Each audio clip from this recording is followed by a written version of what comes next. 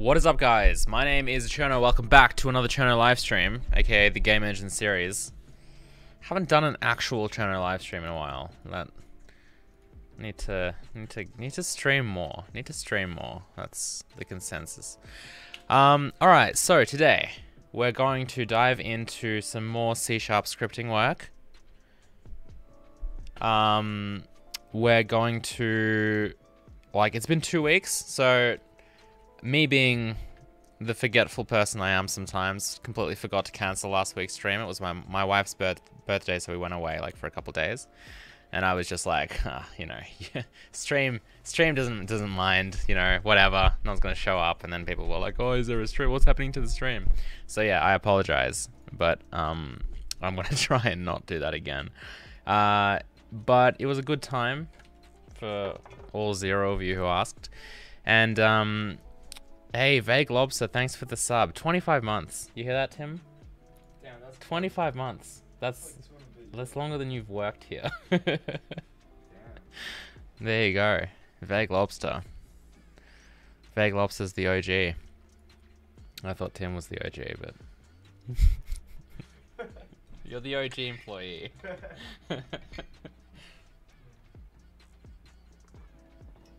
Close call on missing the birthday. Yeah, it was a close call. I had to flip a coin in the end to decide what I would do. But I think I made the right call. Oof. It's hard sometimes,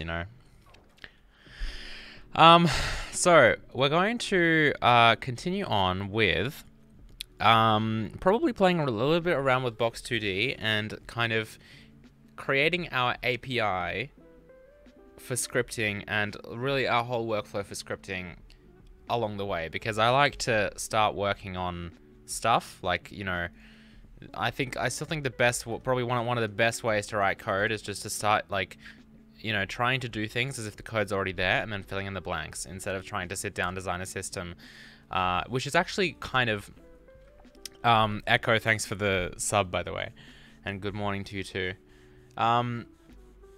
It's kind of back, if you think about it, we're building a game engine here, so we're actually kind of doing the opposite. Usually a game engine is a set of tools that you use or a platform you use to build something, right? So what you can also do is fall into the trap of just building the tools, right, without actually having a project to build with the tools. And if you do that, then you have no idea what you're doing, because you can just arbitrarily work on creating tools for the rest of your life, and if you're not also using them to develop something, you can get very lost with what you even need in the first place. And I think that's just extremely common to kind of run into that problem. However, the other thing that's that is good about that, or another place that you could apply that same kind of philosophy to, is just within the game engine that we're developing also, what features do we add? Because we could just go through and arbitrarily add features, and of course there's a lot we could think about in terms of what we actually will definitely 100% need for the future, but it's also kind of fun to create things with the tools that you already have and then kind of add things along the way. I think that's really quite fun to do, and so because of that, I kind of like the idea of, continuing to use Box 2D, making maybe even a little game out of it, and then having, instead of having this series of small scenes that do 1 or 2 things and then just playing around with that stuff, it would be really cool, I think, to kind of work on one big scene, or not a huge scene, right? Because then we can kind of also get too carried away with that, but we can kind of work on something a little bit larger, like an actual project that we can keep adding stuff to, and then implement engine stuff along the way. And I think especially with the C# scripting API, that's going to be a lot more fun to do, first of all, instead of just sitting down and writing a wrapper for absolutely every function we have in the engine, which is very, very boring and tedious. And also for me, as trying to make a video, an entertaining video series out of it as well, it's going to make it even harder for that. So instead of doing all that, it's probably nice to work on something. So that's kind of my thoughts with what we should continue on with. That being said, we could also take a break from C# scripting and do some of the other stuff. I might even I might even do that at some point, just because like we have a bunch of features that we need to implement for Hazel Dev. Well, for the real version of Hazel, for the big version of Hazel, and so what we could do is implement them here and then carry them across to that.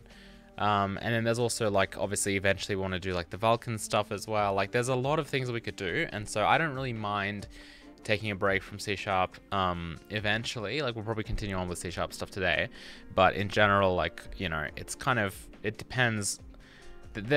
Working on a game engine, there's so many different things you could do, and I think that sometimes like switching up what you work on can be really kind of helpful for, you know, to keep you motivated, and also to keep the series kind of entertaining.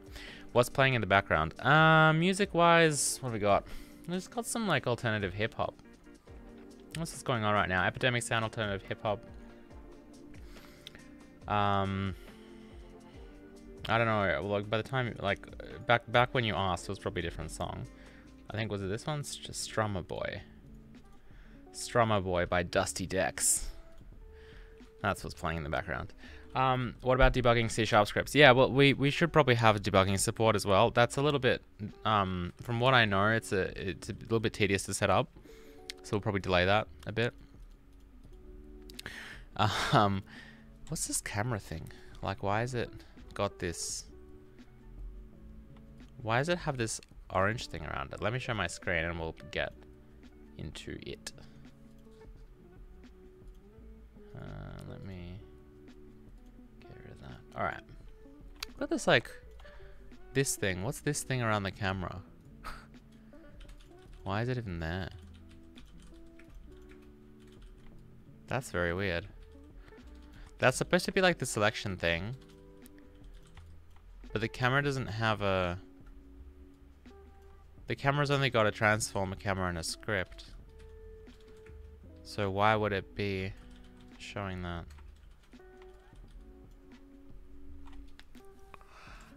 I think what we can do is probably, I think, like, yeah, there's definitely a few things that we should do for scripting. We should probably figure out what's causing this as well. But for scripting, like, I think we should probably, like, continue on with some of the script engine features that we don't have yet but would be useful, such as like having fields for our C# classes. There was a few other things we wanted to do.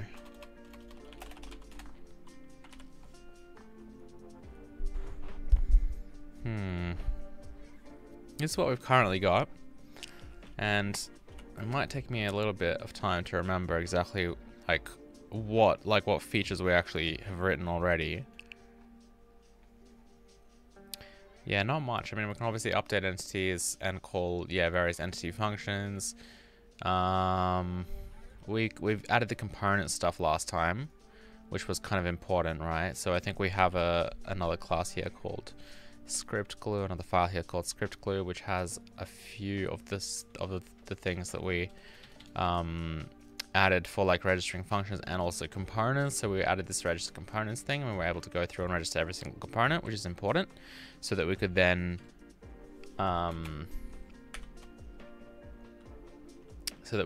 like inside our actual C# code. Oh, multiple assemblies. That's what I really needed to set up, didn't I? Maybe we should do that today. Yeah, I think that would be interesting to do today.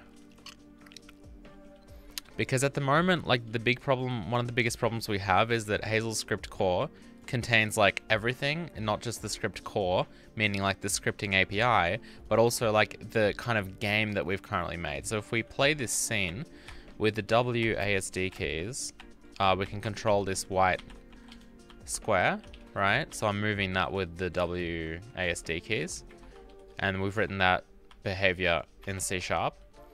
The problem is that this kind of game that we've written actually uses like like it's inside this Hazel script core binary, which it should not be.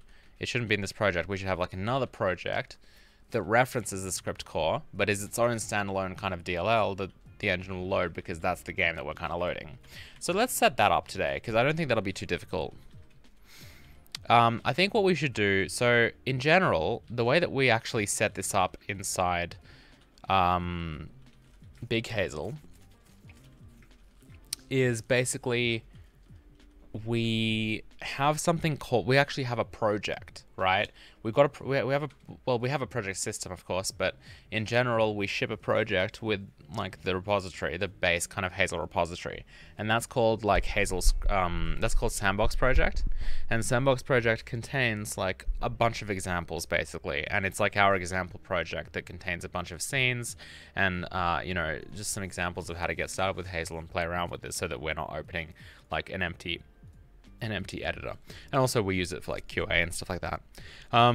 So we could set something like that up, and we would probably set that up within Hazelnut, just like it is inside Big Hazel. So at the moment, like we've got some resources in here, but ultimately we would set up like this kind of sandbox project like in here, and then this would, for example, be the place where our binary would actually exist. Now this requires like a whole project system, which we need to create at some point, and this is supported, like obviously Hazel itself kind of, you know, supports all of this already, but yeah, maybe let's do something like that.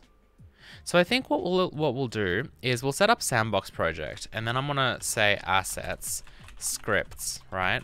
And inside scripts, I'm gonna actually set up like a Lua file, like a pre-make file.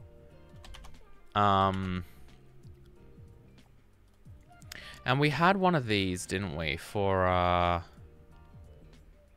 so the way this is set up at the moment is we have our little gen projects, which I'll copy as well. And then we have Hazel script core, I think, yeah, has its own pre-make. So we'll grab this pre-make instead.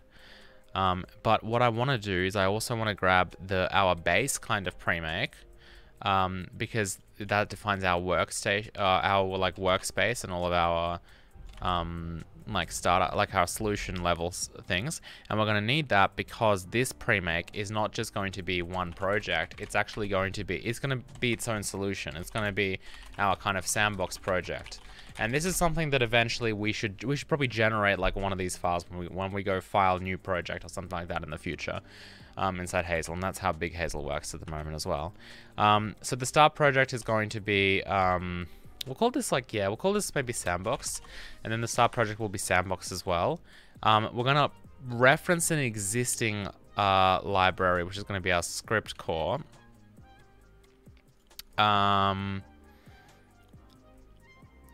So yeah, so we'll include that one. I mean, we'll still need this one though. And then this is going to be Sandbox instead, going to be shared library. Files are going to be all the same and everything. The only difference really is going to be, it's going to link. So we'll do links, Hazel script core. And what I want to do is I actually want to kind of take a look at how we do this in Big Hazel, just so that I know what the what convention we basically decided on. So if we take a quick look, sure, this one. I'm just gonna open a solution file. Yeah, we just kind of put it into Hazel. So what we did was we made a group. So after we did this, it doesn't really matter where you do this. Let's just do it after. We made a group called Hazel. I always clear that at the end just in case we add more things. And then we can just include, like, basically, well, in this case, I guess we'd go back like 1, 2, 3, 4 directories and into Hazel script core. So 1, 2, 3, 4, and then Hazel script core, and then that's kind of what we can include like that, right? Now the thing with this is that, like, obviously this path, if you make a new project completely, and we'll talk about projects later, like this wasn't really my intention today. Cody Cody P. Christian, thank you for the sub. Appreciate the support. Ultimately, like, I think that when we get into projects, this will probably make more sense, and we'll talk about this more. And I don't know exactly when we'll do that. Probably not for a little bit of time. Although, I don't know. Because if we... I kind of wanted to start working on, like, a bit of a game inside Hazel 2D. However, I feel like if I do that before we introduce the project system, that's just going to be painful. So we might actually have to do that sooner rather than later. I think maybe what we'll do is we'll wrap, like, after C# scripting, the next thing we'll do is we'll handle projects. Because, and we'll probably do that before Vulkan. Because Vulkan, again, like, I would love to actually kind of implement Vulkan or switch to Vulkan at a time where we already have, like, a bit of a game that we've made. Because, like, at the end of the day, it really doesn't matter what API we use. I would like to switch to Vulkan just because it will help us, like, optimize the engine a lot, but we also don't really need to optimize it at the moment. So yeah, so we'll see. But basically, we'll include the script core. Yeah, so when you do generate the project, my point with this was that you probably want to, like, check out what version of Hazel you're generating the project with and where that root directory is, and then basically put the root directory into here and then go / like Hazel script core to get that. But this is going to be sandbox. Everything else is going to be the same. Now, obviously, target directory, which we kind of already have an output directory here that we're not really using, which is weird. But basically, I think what we can just do, can we just do binaries can we just do binaries? And then intermediates. Like, let's see what this ends up doing. And then what? Links, Hazel script core, all of this stuff. Yeah, so let's try this. I don't know if we need editor config. Probably not. And multiprocess compile, sure. Yeah, let's try that. Okay, so now we have a pre-make file to generate all the script stuff. It's called... it's not really called anything, but... Oh, we also have to go back, don't we? Yeah, so see... Okay, that's fine though. 1, 2, 3, 4. Wait, no, if we go back to this... Why do we even do this in the first place? No, we don't have to do this, I think. I think we just do that. I think that's the strat.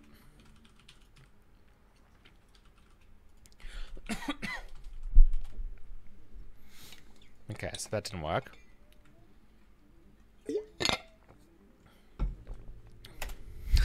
What? What happened here?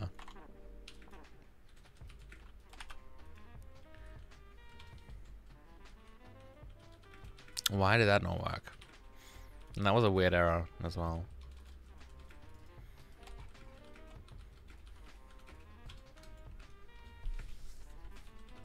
VS 2005. That's weird. Well, can't say I've had this before. I mean, I don't think running pre-make by itself is going to make any difference. It clearly can run pre-make. It just doesn't seem to be working here. Oh, wait, hang on. What are we running pre-make with? We're just running it in this directory, which I think should just, with VS 2022, which should just load. Yeah, which should just load it. Which should just load this file and then generate everything based on that file, I believe. Which is a bit weird that that's not happening.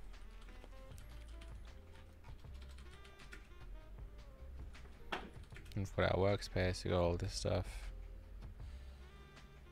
Alright, we did try and include this. Let's see if that include works. Actually, if I just get rid of... Oh, I've also got it open here. If I just get rid of this for a second. Let's see if that does anything. Yeah, what's going on here? That's super weird. Maybe it's not even... Do I have pre-make somewhere in my path? No, I don't. Let's just quickly copy it.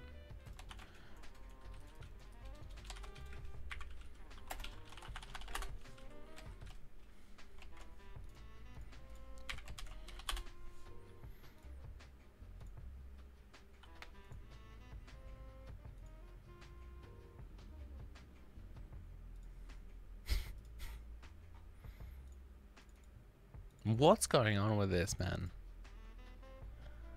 Stream, help me.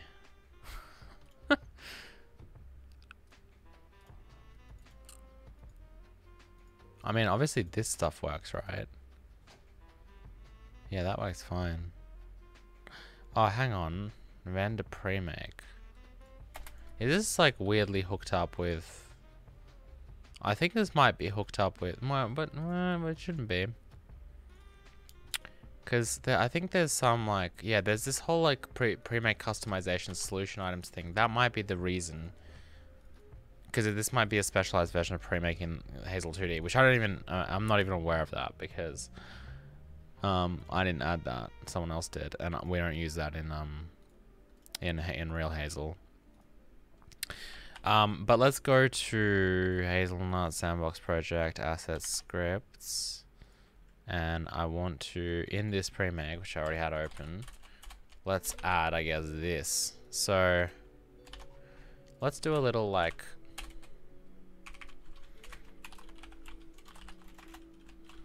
Hazel root directory equals that, just so that we can easily combine this stuff. And then can we just like do that? Kind of like here.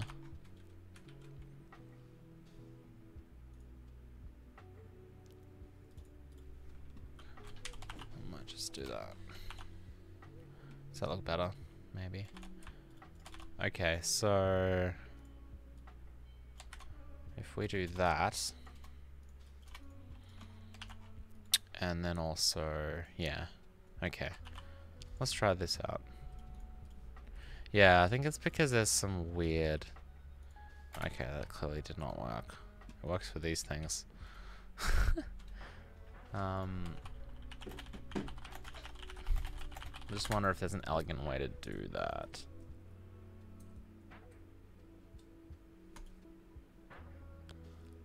Not that I use lower much. Oh yeah, with F, I think. Does that work? No. That's a special library or whatever. How did I used to do this stuff?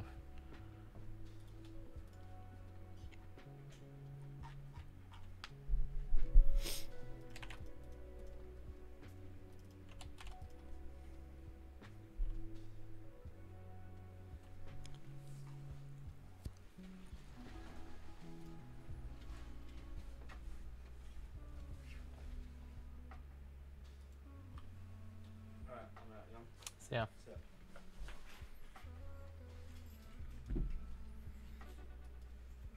Yeah, kinda, I don't know. Kinda sucks. Yeah, I want to, yeah, I'll add this as well. But no, I think I don't think that's the problem.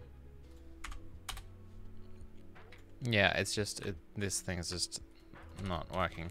So we'll just do, I guess, that. That supposedly should work. Although I don't know if that works with includes. Yeah, it doesn't.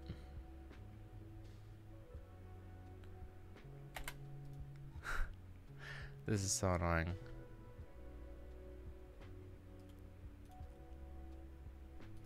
Lure. Lure is just the best.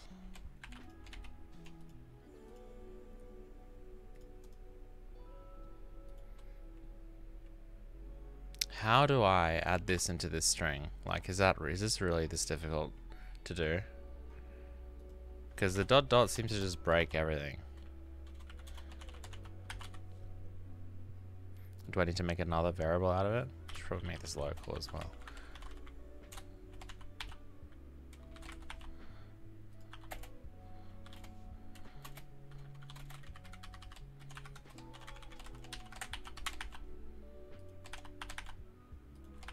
But see, that like needs, I don't know, does it even work with variables like that? It doesn't look like it does. What, it needs like a string. But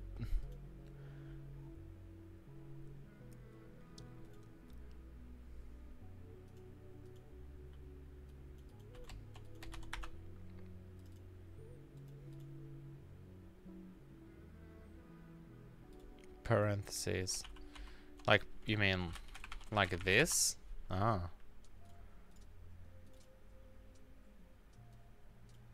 Ah. No, but now it's line 58. Oh, cool. So I guess that did work. Okay, so you can do this apparently. I guess that works. Oh, we did it. Jeez, that took a while. Alright.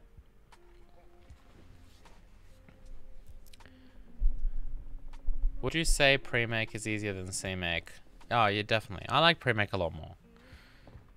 I don't really, like, everyone in the industry uses C-make. Like, yeah, C-make's definitely more popular and definitely easier to get along with, but I don't know, like, it's weird. I think that, I don't know that I would generally say that it's only good for personal projects. I would say that, like, for example, Hazel is a rather big project. Like, and we have a lot of dependencies, and we use pre-make, like, mainly for everything. And it's not really that much of a problem. Like, the fact of the matter is that, like, you know, if I mean, I worked at EA, so that's usually the example I give. But, like,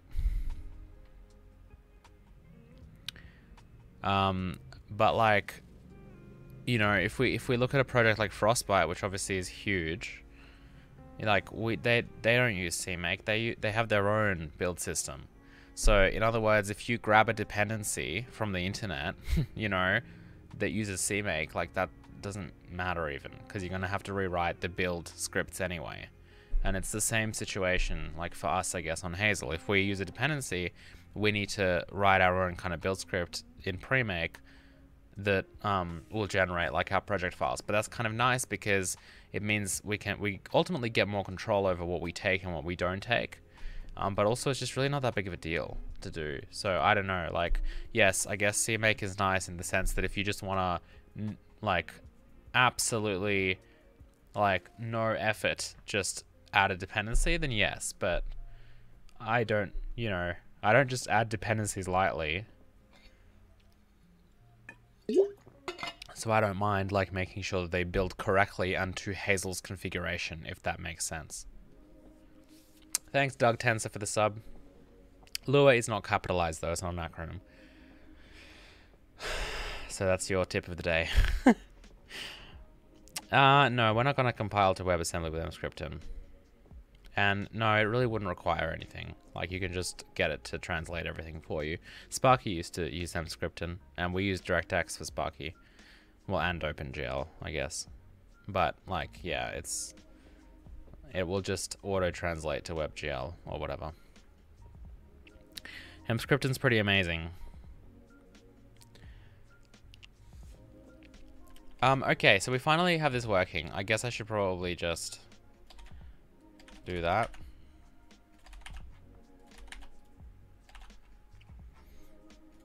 And I probably should also put this, like, I think you can do location. Well, I don't know if I want a location. How did this even used to work? I guess that's fine for now. I'll get rid of this, obviously. So that should work. And now I should have a sandbox solution. So I've made a new solution project, right? And you can see it's automatically set everything up here. Oh, it's got hazelnut here. Resources script, sorry, that's not good. Why has it done that? Oh, maybe because that's what this uses? But that's kind of a shame. Because it's going to build this there, but I want that to not. That's bad. Because, yeah, that's going to try build into here now, but I think the way we solve that is, yeah, is that in the original script core, we have to go back and make sure that basically this script core, instead of going off workspace location, it needs to go off this kind of like Hazel root directory. We'll say that, right? And I'll set that up in a minute. So in this case, it will go to it'll go to hazelnut like that. from the root directory. Yeah, that makes sense. And so the way that's going to work is we set a Hazel root directory. Or actually, is that going to be per kind of thing? Per project? Because it's gonna depend where you call it from. But my idea was just to like set it up in this pre-make. So like before we include, say, Hazel script core and all of this stuff, we can set this to be, I don't know if we can make it local like that or if it needs to be global or whatever. But we can set it to be like .. because relative to all of these projects, it's going to be one directory back. But then inside our other pre-make, obviously it's going to be this, right? So let's see what that does. A nil value. It did say global though. I don't know if it needs to be. I don't know. I don't know anything about Lua. I don't remember. Okay, that seemed to work, so whatever. So if we go to sandbox. So see, now this hopefully should build into back there, right? Which means that if I just delete like hazelnut and build this, it should not come back. Yep. So I think it builds it to the right place. And we can check to see when it built. So if I go back to hazelnut resources scripts, because we want the core one to be, yeah, no, that's wrong. That's not the right one. I probably missed a directory or something. I always do this. Where did it go? Oh, it says here. C dev hazelnut. Nice. Okay. How did that go back like 3 directories? What on earth? Oh, because it's back from the project directory. Oh, the problem was it used workspace. So it is relative to the project. Of course it is. I'm a bit of an idiot sometimes. So I think what we should have done actually is we don't need Hazel root directory in that pre-make. I think what we should have done is just always like gone back a directory like that. Because relative to our current project, it's always going to be there. So I think that's correct. At least for now. Which means that we can also go to like here and get rid of this and keep this local.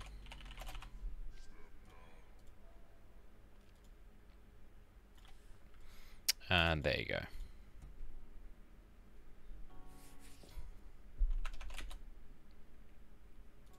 All right, cool.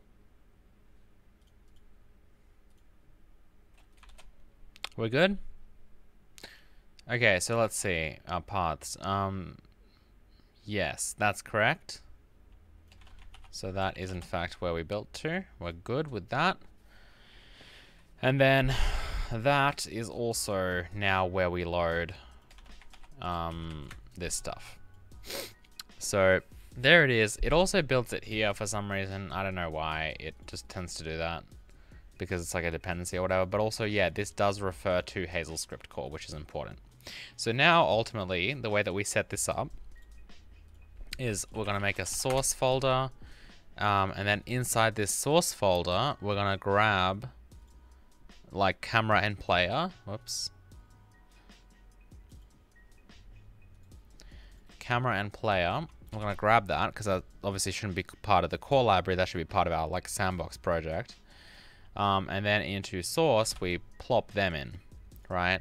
And then we can add existing. I mean, we could also just use pre-make, I think, to regenerate it, which might be better. All right, there we go. Source, camera, player. And this should all hopefully work and compile because it's referring to this, and you can see it does. So that's kind of the setup for this, right? So.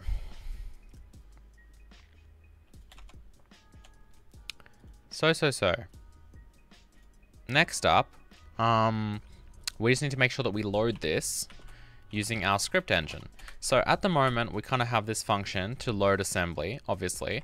And at the moment, you can see that we specifically load the Hazel script core. We also kind of need to load this other one, and we're going to call this load app assembly.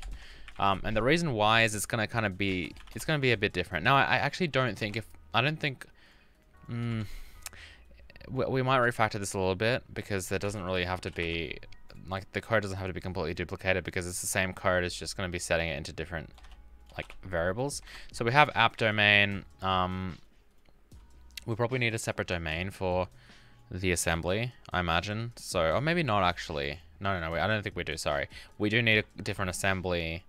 So core assembly image. We'll duplicate that, and we get app assembly, because we can only have one core assembly loaded and one app assembly loaded. That's pretty standard. Don't need to have more.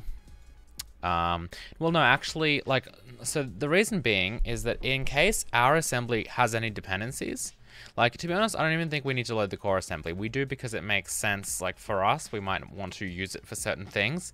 Like, for example, even if there's no app assembly loaded. But otherwise, if you, any dependencies that you have, because we, for example, do in fact have dependencies on certain you know, C# library, libraries and like libraries on certain C# like libraries and their DLLs and stuff, it will automatically load them in as like on demand, basically, when it's needed, which may or may not be a good thing, but it definitely will work. So because of that, we don't really need to worry about that. I think might as well keep that there. But ultimately, yeah, we now have obviously this app assembly, create app domain. That doesn't need to happen. In fact, we probably should move that out. But if we load assembly first, it should be okay. So that's kind of our core assembly. That's our app assembly, which is going to be different. So for now, what that's going to be is it's going to be sandbox project slash like asset slash script slash binary slash sandbox.dll. I think that's probably the correct path. Relative to what? Relative to Hazelnut. So sandbox project assets, scripts, binaries, and sandbox.dll, right? So those are kind of our two DLLs. So because of that, we're now probably ready to actually do stuff with them. So what we kind of did is, again, entity class exists. We looked through entity classes, and entity classes, the way we even, I think, created these, right, is we went through and we loaded assembly classes for a given assembly. And this given assembly was in fact the core assembly, which is, of course, is just not what we want to do at all, because we want to specifically load the all of the entities from the app, because the core's not even going to have any entities. That was just during our test, right? So let's try and probably run this. We'll see if this even works. And also, once we load that, because that should be the app assembly, I just want to make sure that, yeah, I mean, I don't know, like, the thing is, we're probably using the core assembly in a lot of places. Like, for example, script glue, like, how is that loading? How is that doing stuff? I mean, this is just script glue, I guess, but an add internal call, I guess, is for, that's kind of a global thing for the actual mono instance. So get core assembly image, like, where's that used, for example? Oh, it is using script glue, but that's fine, because actually for components, all components are declared in core, right? We could maybe let people add their own components, and then maybe in that case we would change that, but I don't think that's necessary for now.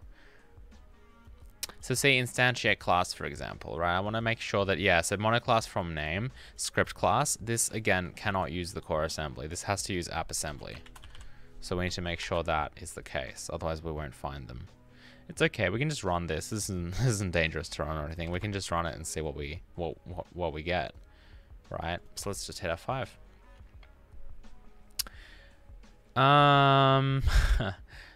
How long did you work at EA Frostbite? Like 4.5 years.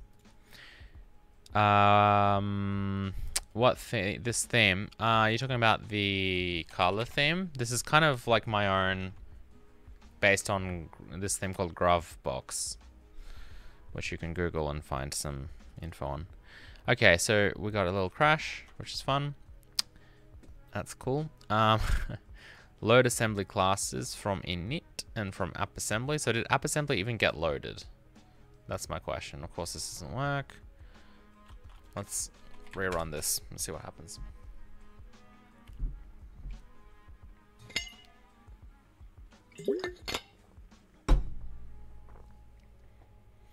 Yeah, I might release my theme. I'll just like make it available for download. I think I'm pretty happy with it. People have been asking me about it for like the last month or so, but I always kept saying that I'll see if I actually like it. Like I might want to tweak it more, and now that I have, I think I'm happy with it. Okay, yeah, so the problem with Visual Studio and its stupid debugging sometimes is that it thinks as data is something else in a different class completely. And so I can't actually see if it's loading this stuff.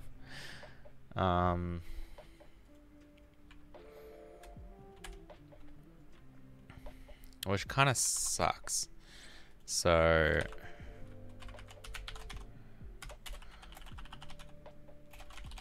let's do this.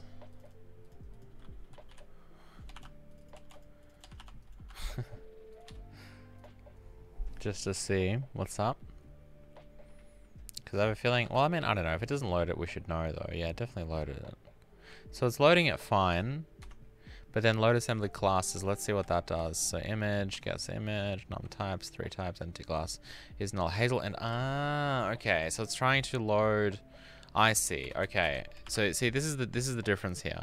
So load assembly classes, first of all, let's just have it not use, not take in a given assembly, because it's gonna need 2 anyway. So assembly get image. So this is, the problem is why do we even have image here? Because we were taking it in that way. No, this is dumb. Let's get rid of this. So this is gonna be the type definitions table we're gonna probably get from the app assembly image.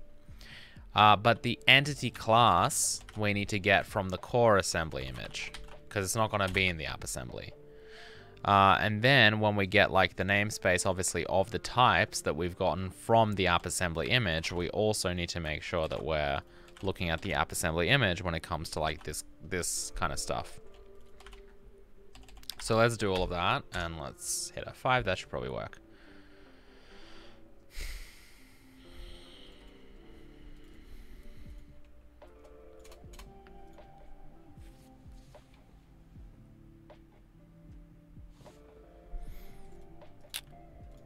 Alright, so we got a little abort. So this is probably us trying to get something from the wrong thing. Stdata entity class constructor. And it can't get that. Oh.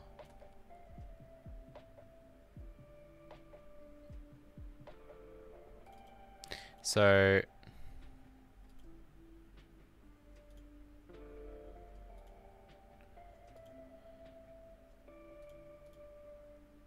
yeah, that's could be a problem.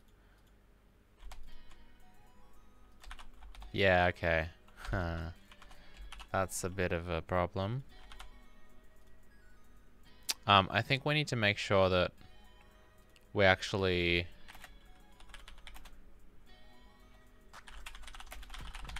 I mean, this is a bit of a lame fix, but if it's core, we can use the core assembly image. And that should be basically it. And then the idea is when we make, because this is just the one, and like entity class is just one little thing we need here, and it's core, so it's true. But yeah, I don't really like that.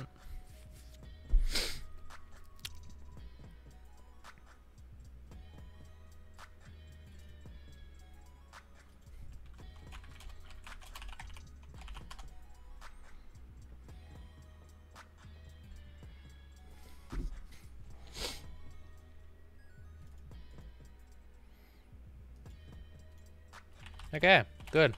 So that's it. That worked surprisingly quickly.